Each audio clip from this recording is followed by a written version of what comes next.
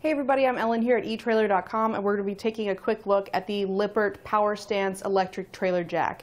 This gives you a great way to lift and lower your jack so you can get hooked up and disconnected from your trailer. And it also comes with the power swap wiring. So this gives you a kind of a backup way to power the jack if your battery should die on your trailer and you can't power it up that way. You can plug this into the jack with that 2-prong plug there, and then the other end goes into your 7-pole wiring on the back of your truck or the back of your towing vehicle. So this just plugs right up into the front.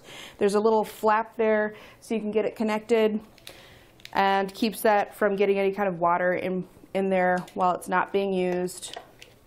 You just push that in, and then the other end again goes to your trailer wiring.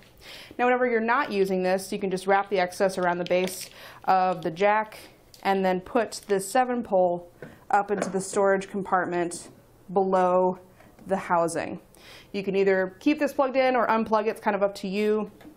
Whenever you don't have it plugged in, again, you can just cover it up with that little flap there. So gives you a nice backup for powering your jack. Of course, it does also come with the manual crank, and you can use the little access hole up at the top to open that up and run the jack up or down manually. So always have that as your backup to the backup. As far as the power function, I'm going to turn this on and connect it up to power and ground so you can see how well it operates. It is pretty quiet. It has those helical cut gears, so has a really nice quiet operation. I'm just going to connect the ground to that plate for the mounting bracket and power to that red wire.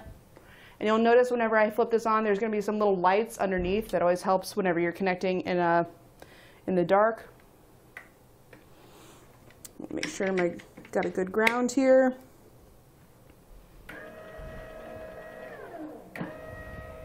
So extending that down. And you can tell it's really not that loud for a jack, so it just moves really nice and easily. And same thing going the other direction. But I don't have the greatest connection with my setup here, so that's kind of all it can do. But at least gives you an idea of what the jack sounds like, how it moves, and all that good stuff. As far as the measurements for this, give you some numbers to think about. Whenever it's all the way retracted, that bracket sits at 10 3/4 inches tall. Whenever it's all the way extended, it's going to be at 28 3/4 inches. So that gives us 18 inches of lift overall, and we'll have about a 3 or 5.5 inches for the foot plate diameter, and this can lift up to 3,500 pounds. Of course, you do want to be always careful with that. You don't really want to max it out. As far as the other specs with this, our 7-pole wiring there measures about 6 feet long. The wiring here measures about 2 feet long, and it does have a fuse in line that is a 30-amp fuse to help keep your jack protected from any kind of overloads.